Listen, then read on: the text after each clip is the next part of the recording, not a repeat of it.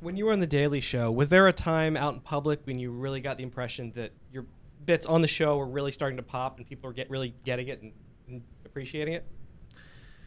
I don't know. There was no. It was a very gradual thing, I guess, like being recognized or whatever. But it was always the same kind of people that would recognize me. It's either college kids or Upper West Side liberals with NPR tote bags wearing Alan Alda glasses. You know, like you see them coming a mile away. Man. It's funny. They're the ones that are just so happy with that show. They can't believe they have a Jon Stewart. Those are the people that think it's an important show. Right. Yeah.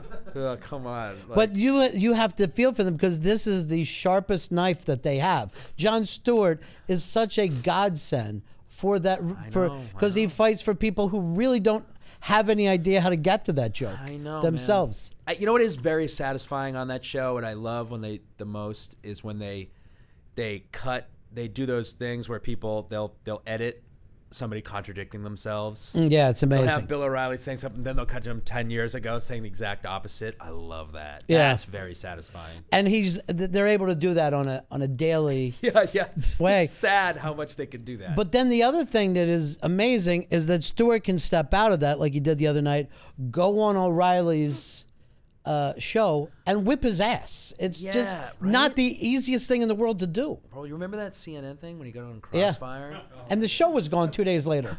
They canceled the show. And John, look, like he's not out to be the mouthpiece for these people. He really isn't. He's just genius. Like, he's really smart. And he's really, like, he knows how to talk and he knows how to argue. And those guys don't. They know how to yell. And he also said, and I'm not kidding, like, he's made jokes about this, but it was true. He goes, I hadn't eaten that day. And I was getting a little woozy, not having eaten, and I was just really angry. And I was like just pissy because I was hungry. So it's like, him not eating breakfast that morning got a show canceled.